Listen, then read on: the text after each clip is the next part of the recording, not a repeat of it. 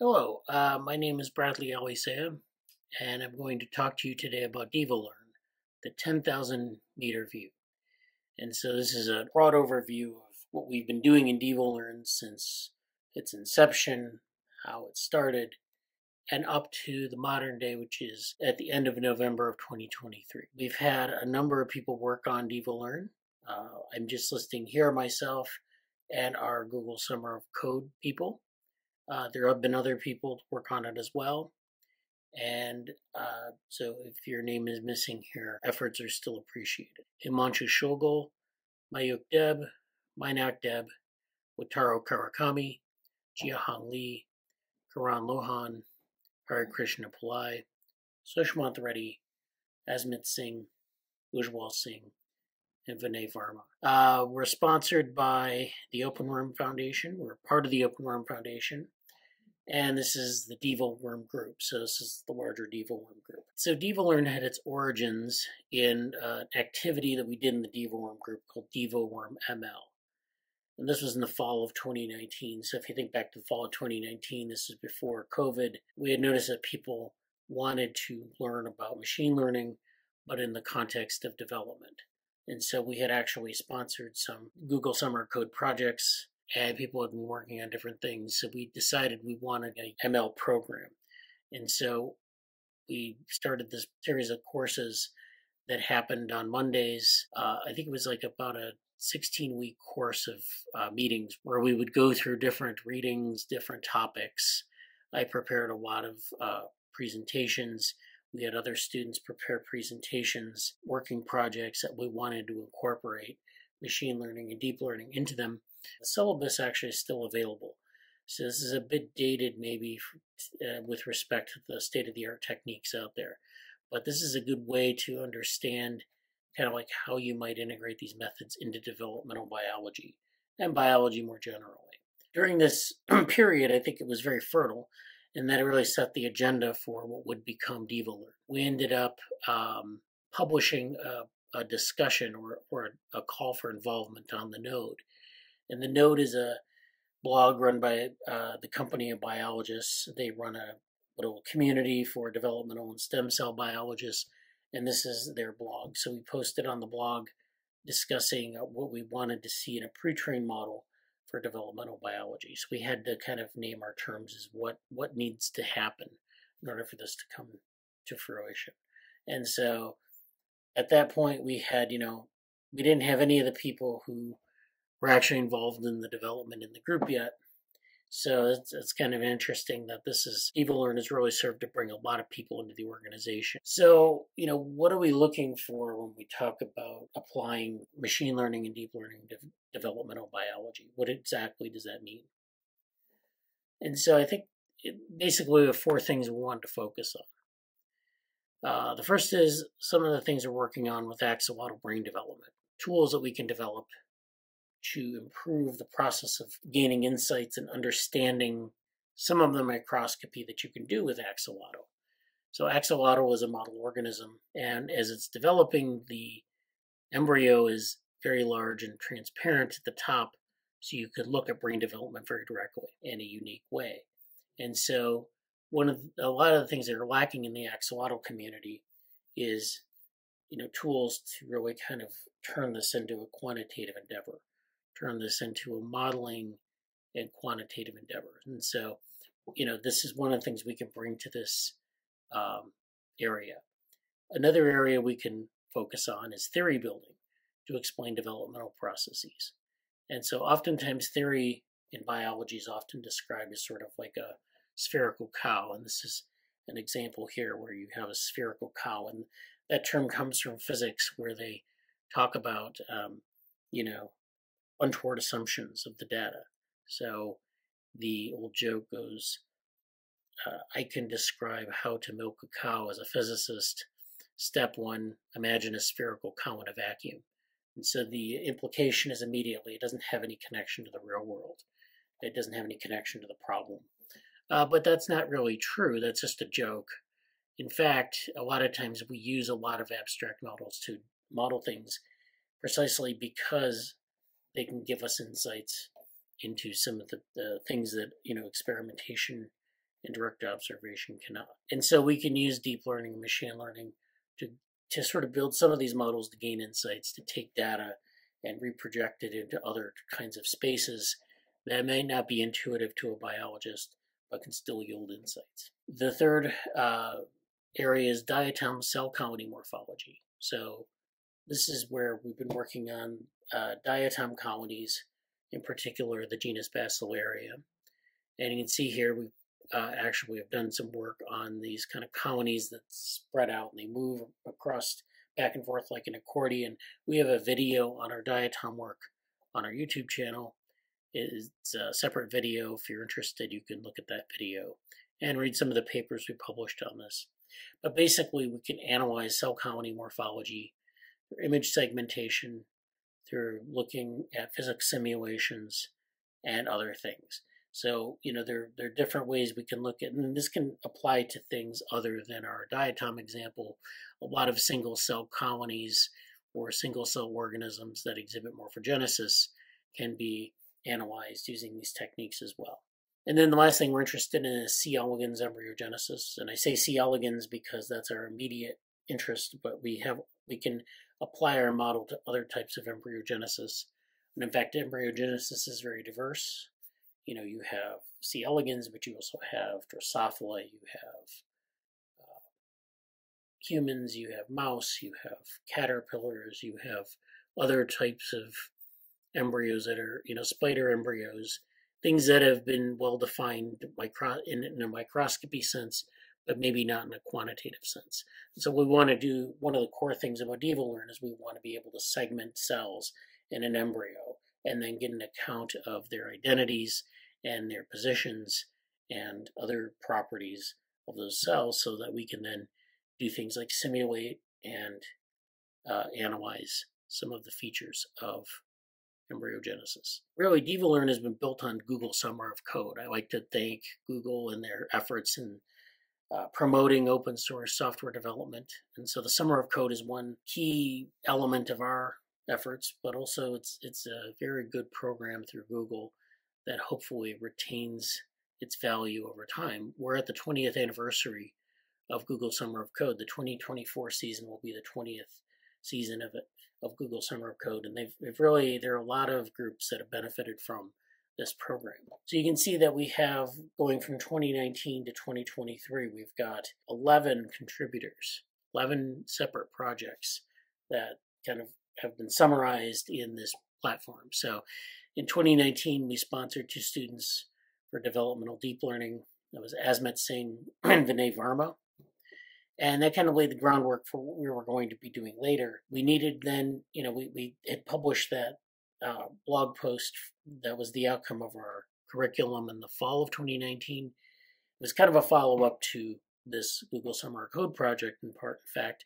So in that article, we decided that we really needed to have a pre-trained model that could be deployed to look at development. So the developmental deep learning efforts in 2019 were successful, but we needed to add on to that. So one of the things we wanted to do was to have a pre-trained model that might be pre-trained on, cell lineages or things like, other types of attributes of an embryo to improve performance on some of these deep learning and machine learning tasks.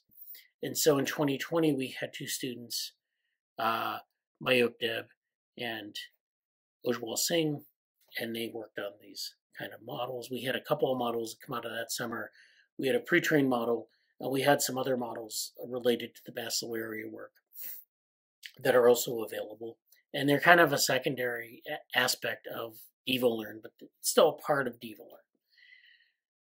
In 2021, then we had Mayuk Deb, and he worked on improving DevoLearn and kind of bringing things together. And then in 2022, we started to branch out a little bit. We wanted to do 2 other things. We wanted to develop a graph neural network interface, and we wanted to develop what we call digital microsphere.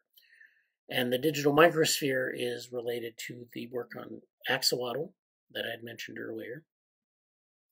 So in axolotl, we have these microscopy images where you can look at the different cells in the embryo. We can acquire it using different types of microscopy.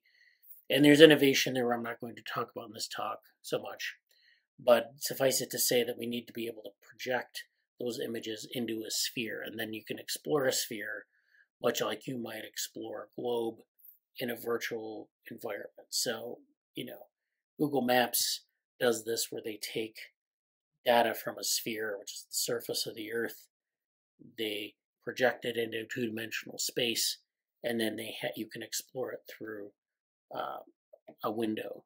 So you can explore it through a window where you go over the map and you can, zoom in or annotate it as you'd like. So that's what they did there, and they have some software, and we'll talk about that later.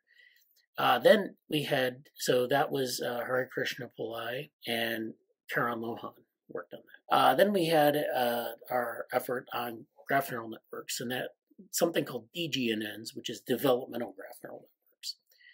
And so we had two students there, Wataru Kawakami and Jiahong Lee.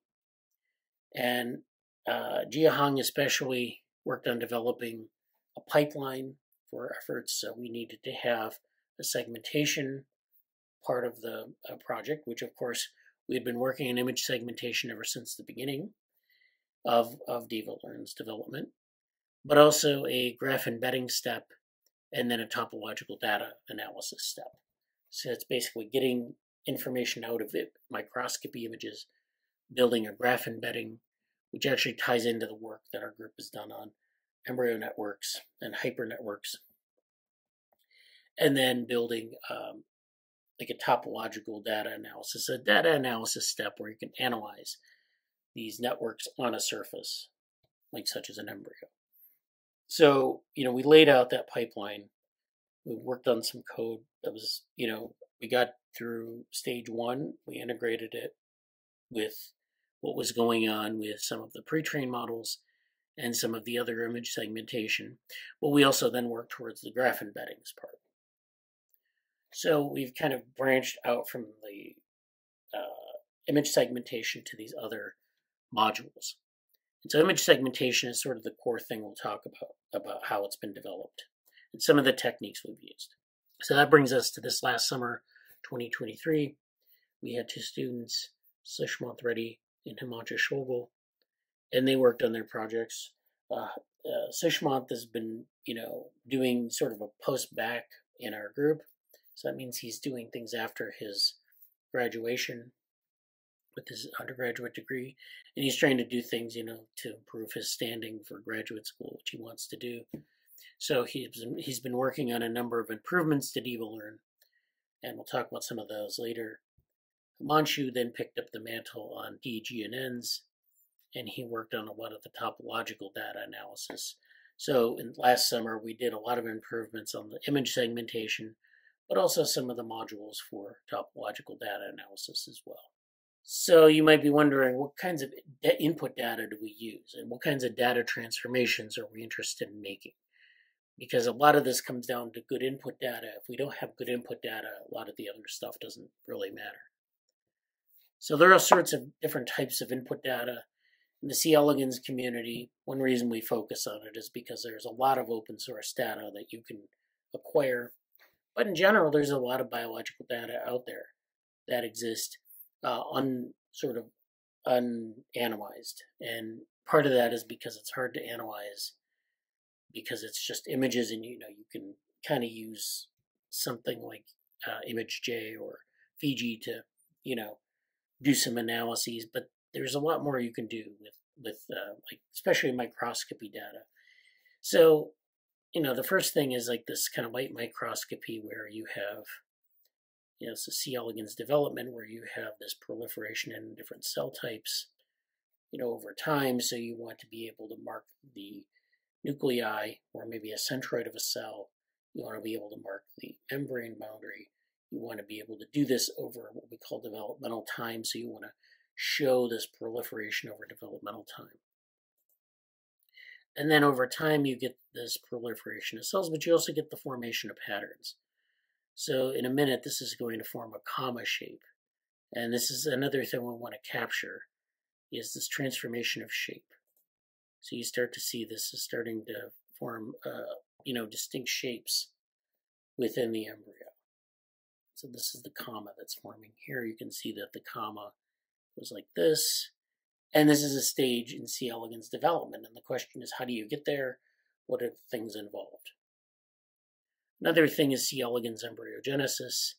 This is using an M. cherry stain. This is in fluorescent light sheet microscopy. So you can see here, if we're looking at the cells, we can kind of tell where the nuclei are.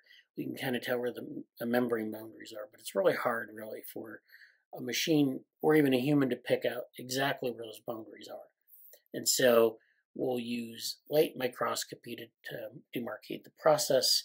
We can do transformations to the images from this movie, but we can only go so far. A lot of times we'll use fluorescent markers. So this is M. cherry stain. You can also use GFP or YFP or RFP. They just provide like a fluorescent marker that you can then separate from the background and define things like the body, the cell body, cell membrane, the cell nucleus, and so forth. So this is fluorescent light sheet. This is the same type of imaging here, but it's just under a UV light, and you can see that there are these signals that show up that demarcate these things. And you can see that it's doing this over the course of embryogenesis, so you capture that whole embryogenetic process, but you also get these features predefined in the image. So this is one aspect of pre-training. You can use fluorescent images, so the fluorescent images act as a pre-training step.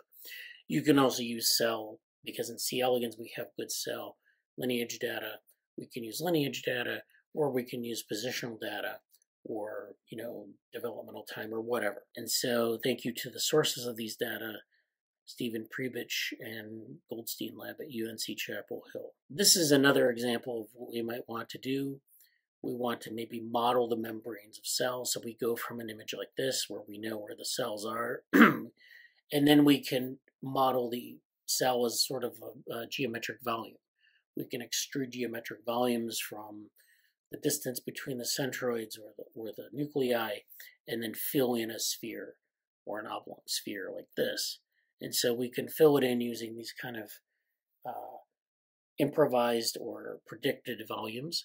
And so this is a technique that Kao et al. From BMC Bioinformatics, they published on this kind of membrane modeling.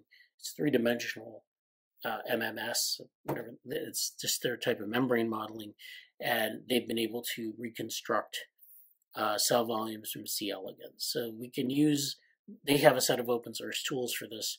We can incorporate this into our platform and do really interesting things with it and make it accessible to biologists who just want to answer questions, or to people who want to develop the software further. And so we have actually source data sets that we can use for this, as I mentioned. So one of the source data sets that we use a lot is the cell tracking challenge. So if we want to, say, train our models, we need to have data that are well characterized and have a sort of a value for this type of enterprise. So the cell tracking challenge is good because it's already kind of benchmarked on different types of machine learning models. And so there's a paper, Maska et al. In Nature Methods from this year, that talks about the 10th anniversary of the cell tracking challenge and some of the things that they've done. And this is a competition that's been put on where people have used state-of-the-art techniques to sort of get at these kind of problems that we're dealing with. So, segmenting and tracking moving cells in a time lapse, that's the task. And it's very hard to do. So you need to apply different types of models.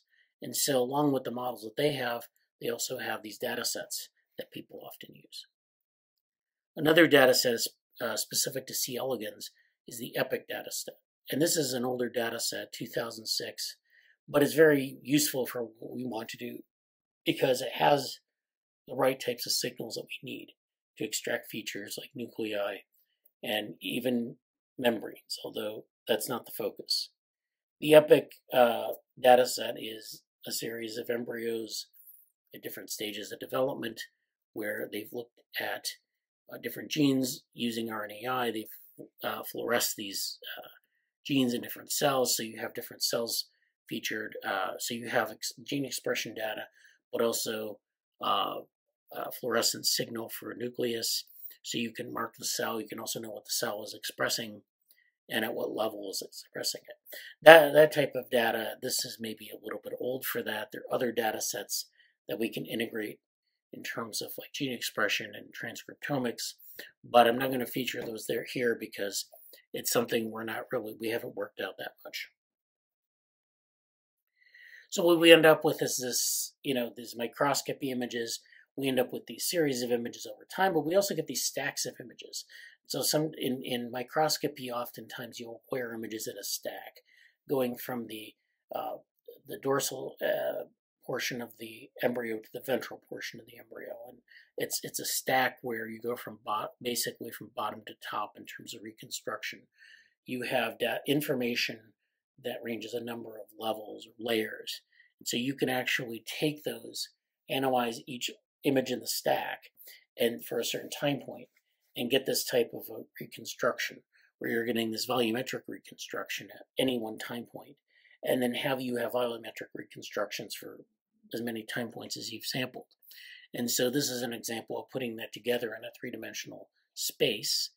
And our group, we have this basic model for sort of quantification, which is where we look at the volume. We're interested in 3 dimensions of space, X, Y, and Z, although that's not, we might have more dimensions of space in there as we see fit. And you say, well, what other dimensions are there in space? And the answer I give is, I don't know. I mean, there may be other dimensions in space that we need to worry about. It's very hard to say. Not saying that development has like this secret, aspect of, physics, but we can talk about this, later. But we also have in our model, we have volume, but we also have time and division angle. And so one aspect of this is time. So these volumetric reconstructions happen as a discrete volume, but also over time. So you have a number of volumes over time, and there's change in those volumes that occur because you get more cells, you get more, the structure of the membranes change, you get different, migration events and patterns. So we can look at that. And so we can look at the volumes over time, and then there's a division angle. So cells will divide. When you get more cells in a new volume, that means that a cell is divided and turned into two daughter cells. Cells can also die, but more often in development, they give birth to 2 cells. And so those 2 cells will split from one another in space. And so there's a division angle that you can characterize. And that's an interesting thing that we're interested in the group more generally, but something maybe we can address with some of these techniques. So this is an example of a division angle, and this is something we published in Neuroinformatics. It's from figure 7 of this Neuroinformatics paper we published in 2022. And we have this 2-dimensional map of the embryo. So this is not 3-dimensional. This is just 2-dimensional. And this is just showing these angles, an example of how they work. So we start with P0, which is the first cell. That's at fertilization. We divide into A, B, and P1. We divide further into different division events, and they occur at a certain time in development. So oftentimes, we'll have like P0 divide immediately. Then 17 minutes later, A, B, and P1 will divide. And those divisions all have like certain angles. You can find those cells in certain locations. And so you can take those locations and say, how much did the nucleus basically have to move, or the cell have to move to a new position, and what is the angle of that division? So when a cell divides, it has an orientation, and then it migrates out the 2 cells, and there's an angle. And so does that angle mean anything, and what does it look like? And so we can build these kind of maps. And this is not built with machine learning, but this is the kind of training data you can provide as well. It's a very second order thing. And so this division angle is important in development. So back to the more utilitarian stuff that we've done in the project. So like I said, Sushmant this past year, he's been able to get DevoLearn on Hugging Face.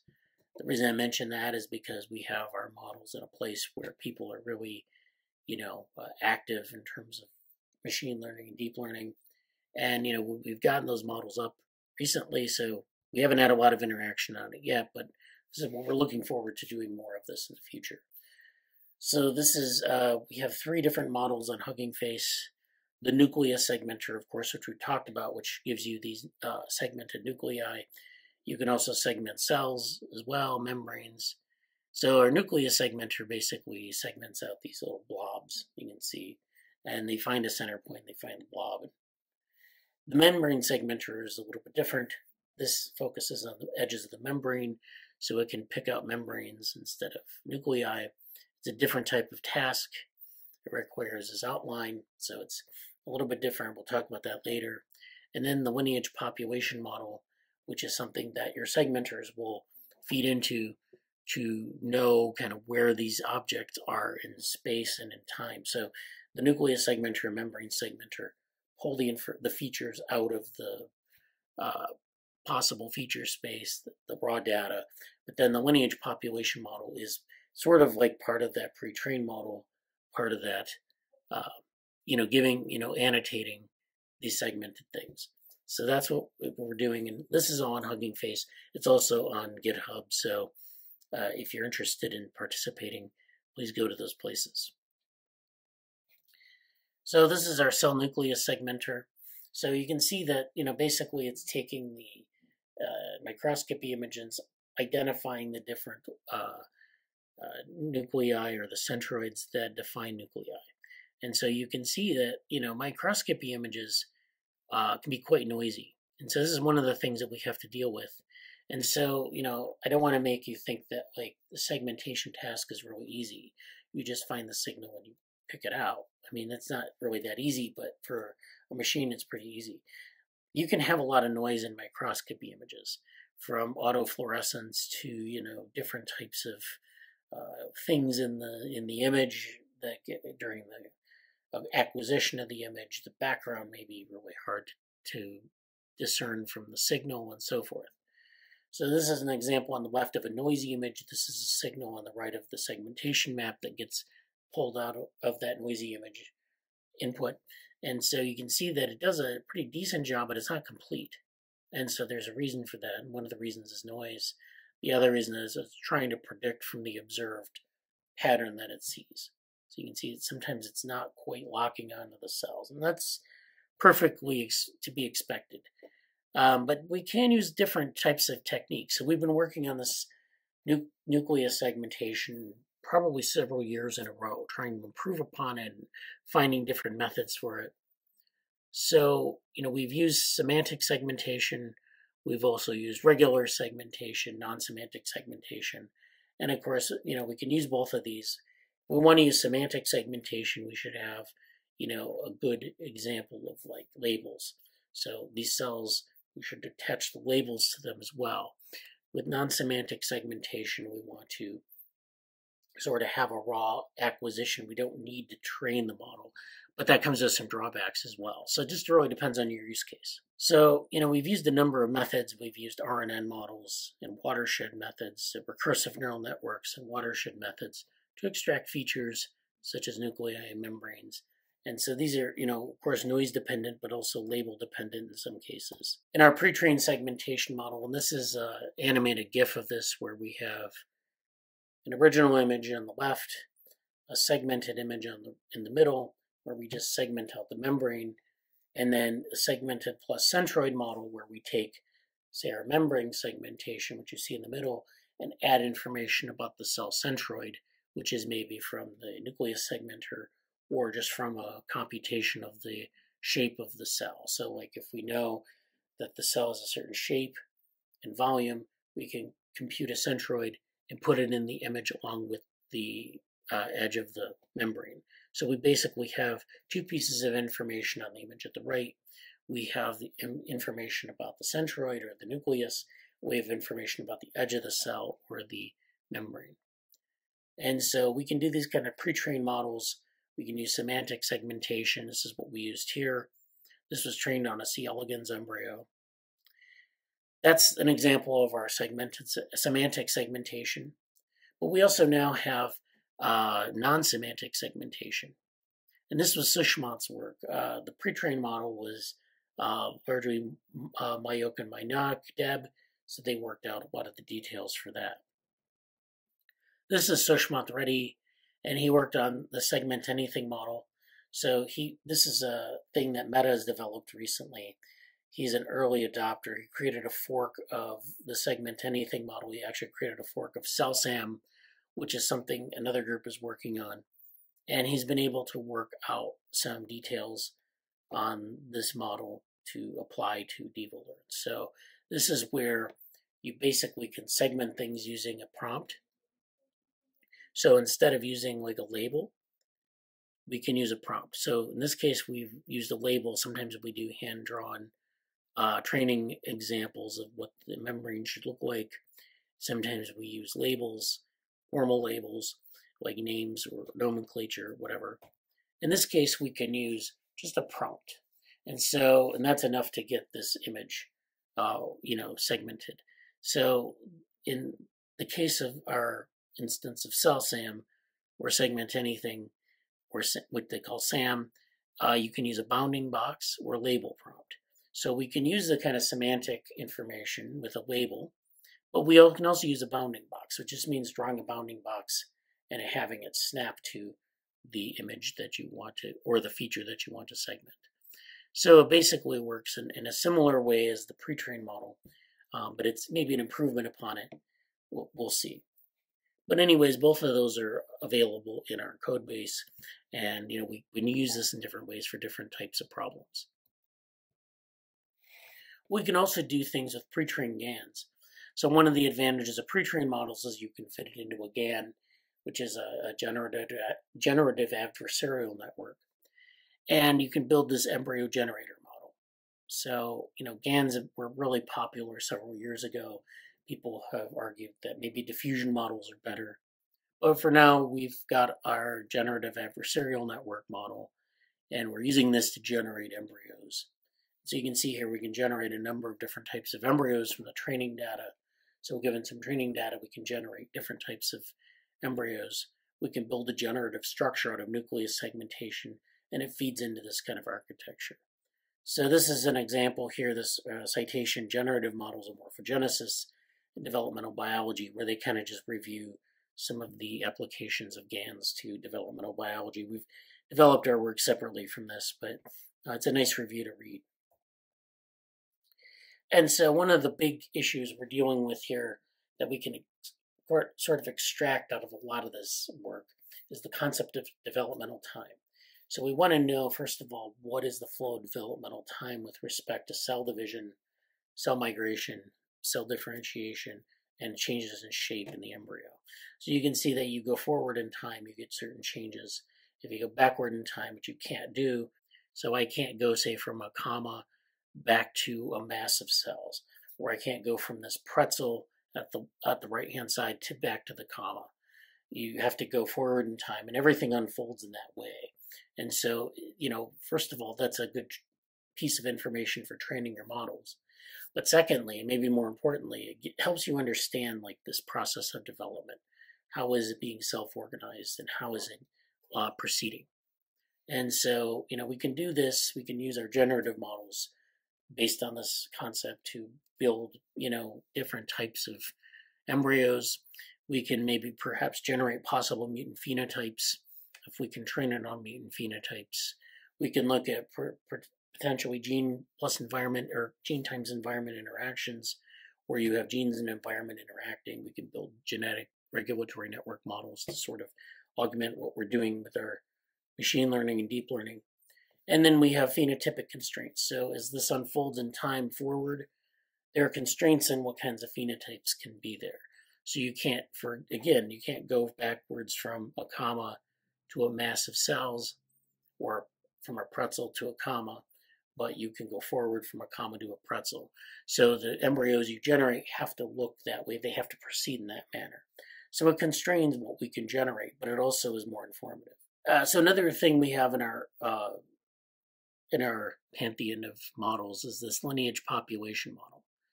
And so this is basically where we can take our segmented images and we can attach lineage tree information. And of course, in C. elegans, the lineage tree has famously been worked out, so it's well known. And so cells will divide, and they're deterministic with respect to their fate, and they have a certain timing, except for the mutant phenotypes, which have a little bit, the timing is a little bit altered, but that's, those are specific cases, and we know what those are for the most part. So, this is a good model. This is a good model organism for which to develop this lineage population model. So what we did here was we predicted different sublineage trees in an embryo. And then, we predicted this from the data that's out there on these lineage trees, so at what point in time you should see different cells emerge.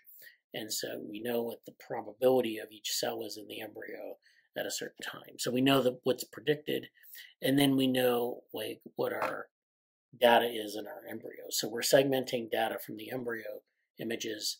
We can take those information, we can label them, and then we can use that observation to test against the prediction. So the prediction is something that's been worked out by hand or by whatever method we're using.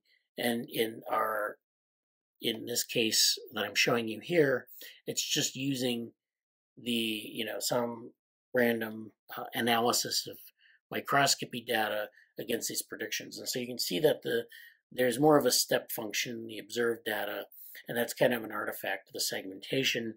But we have this predicted trace or this time series in the dotted line. And so basically it's keeps pace with it. It's always consistent with what is predicted. It looks a little bit different because of some of the artifacts of acquiring the data and putting it in the graph, but basically they match up. So this is a nice set of predictions done using a ResNet 18 model. Again, not the highest state of the art, but we've been able to work this out well. And so lineage population models are useful for sort of predicting the lineage tree, sort of keeping your input data honest, making sure that the model is working well, but also perhaps predicting things for mutant phenotypes. And so this is an example on the left of post-embryonic M sublineage. So this is where after the C. elegans hatches, it has this M sublineage that develops differently in the hermaphrodite and the male C. elegans. And so we know that we can take maybe one of these sublineages and, we know what it's supposed to look like over time and match it up with some observation to make sure that our model is working well. We can also do this at the P sublineage. So this is again in post-embryonic C. elegans between hermaphrodite and male. So there are differences between the two. So we can also do this with our model to take any set of observations and match them to what's known in the lineage tree. We can even go further out than that. Like I said, we've been working on this DGNNs project, which is developmental graph neural networks. So we have separate work on embryo networks and embryo hypergraphs. And so we can actually use this to sort of build these kind of network embeddings, these graph embeddings, and hyper network embeddings. And so we have, again, our observed data, and we can segment the membranes, and we can also impute the centroids. And then we can take that and build a node map. So we can build a node map from the centroids of each cell. And then we can compute a distance matrix based on this node map. And then we can build a network embedding or a graph embedding or a network topology for distance between the cells. But we can also use other criterion. Once we know what the cells are and what they look like and their position, we can say things maybe about intercellular communication, or we can say things about, their location in the embryo. What do we expect from the anterior portion versus the posterior portion? What do we observe in terms of changes in the network topology, the graph embedding? What do we expect in terms of the biology that's happening there? So we can build complex networks. Potentially these could be bidirectional graphs, but they don't need to be directed. And these are built from cell segmentation and cellular attributes, but also we can incorporate lineage trees and other information into these graphs. So again, we've been doing things with embryo networks, but those embryo networks kind of look like spherical cows in a vacuum. We do this for reasons of understanding the graph structure. So we want to understand, like for example, how structured the graph is. If it's random or if it's a scale-free network or whatever. So this is a plot from our biosystems paper in 2018 that talked about these kind of embryo networks. And again, we used a circular network, which does pairwise comparisons between cells, their location, other attributes. But we can do this, in 3 dimensions. We can do this for a number of different things. We just have to plug in the data, and we can, analyze our input data and then, use our pre-trained approach to augment that. We can also build the distance matrix or various types of matrices to build these graph embeddings that maybe uncover, different types of connectivity information in the embryo. So that brings us to developmental graph neural networks. So this is a higher level. So we still have the segmentation imperative, where we need to segment cells and derive the centroids of the cells. And so in graph neural networks, the centroids are very important. The nucleus segmentation is important. We can use membrane segmentation and impute the centroid, but it's just as either method can work for this. The point is we need good segmentation techniques underlying this. So we have that. We can do this in 3 dimensions. We can build these little 3-dimensional point clouds, have them in a metric space of some type. Then we construct the graph embedding. So this is where we try out different types of connectivity and sort through those different types of connectivity on all of these cells. So this point cloud has different types of connectivity depending on the criterion you use. You construct a number of graph embeddings and then select the best graph embeddings. And then we can model and do different types of topological data analysis.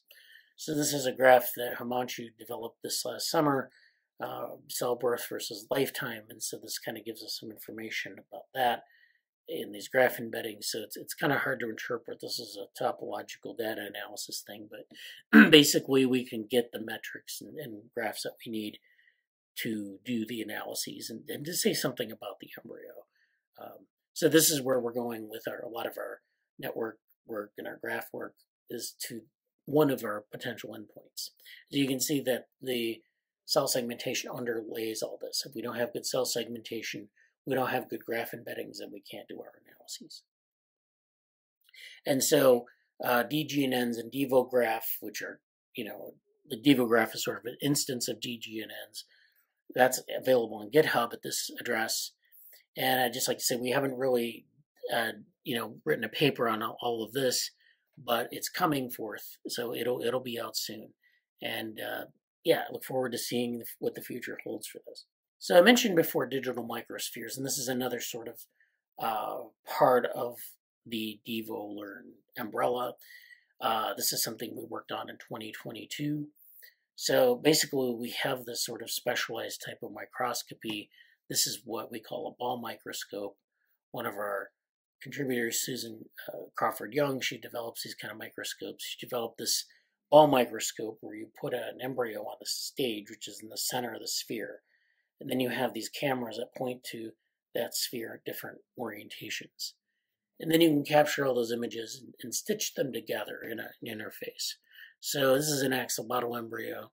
You take images from different perspectives of that embryo on the stage, and then you can see that it images only a certain part of that surface, but if you stitch things together in a spherical manner, you get the entire surface stitched onto a sphere. So this is what this interface is. So you have this output image, you tile the sphere, and it kind of looks a little bit weird, but you can rotate it so you can see different points on the sphere. So that's where we're working, and we've been working on this. I think Hari Krishna has talked about developing a NERF, or a neural radiance field model for this. So we're improving upon the models underlying this, but also it's a visualization tool that allows people to explore it.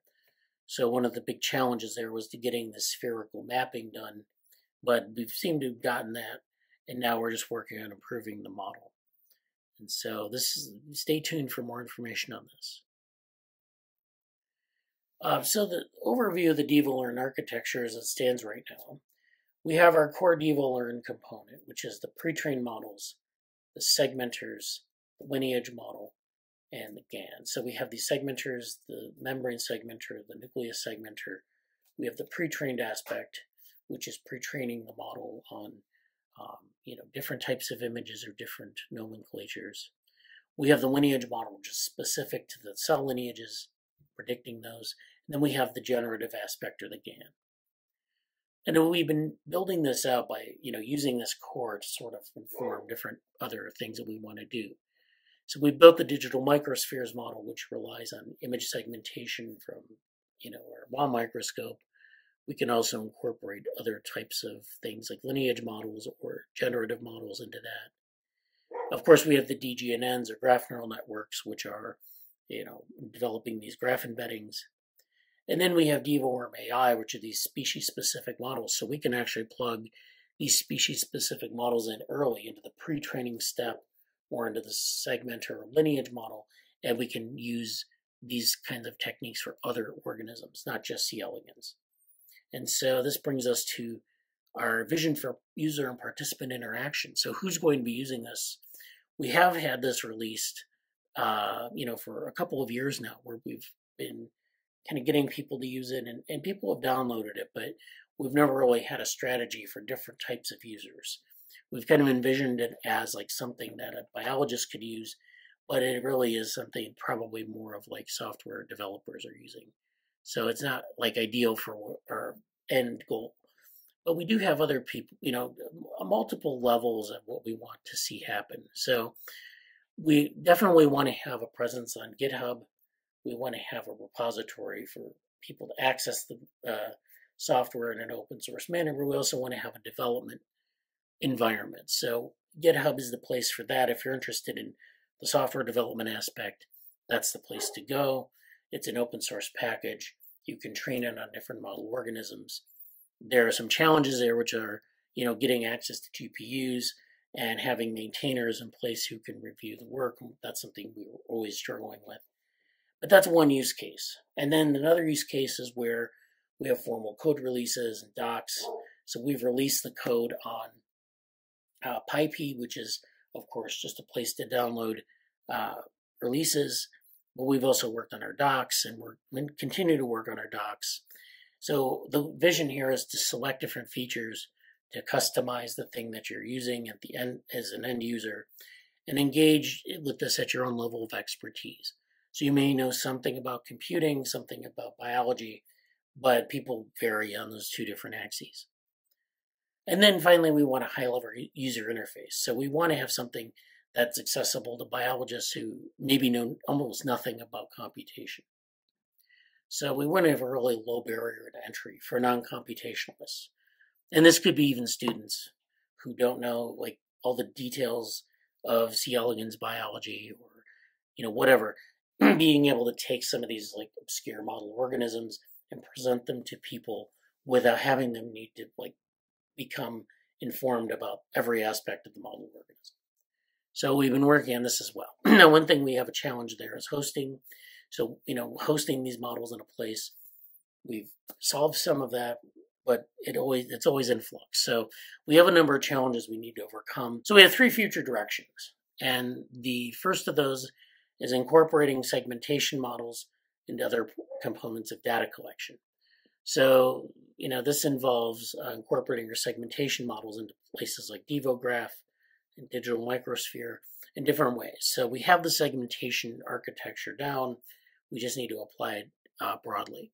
And we need to maybe work on our segmentation models to refine them as well, but that's sort of just kind of an obvious step. So, we really need to make these segmentation models more sort of extensible. The second point is that we want to incorporate this into data collection for modeling methods. So we want to be able to create data sets, or at least maybe trained pre-models that are built on collected data, but can be applied to things like our hypergraphs and cellular automata simulations. So we want to be able to build upon that. We want to have like an intermediate step between our simulations and high-level analyses in our data collection. So it can make it sort of like, make it more amenable to the data that's out there, more amenable to a computational framework. And then finally, we want to incorporate data from other species. That could be axolotl, Drosophila, or single-cell morphogenesis like we saw with the diatoms. And so we have explored a number of those areas, and that's something that we'd like to do in the future.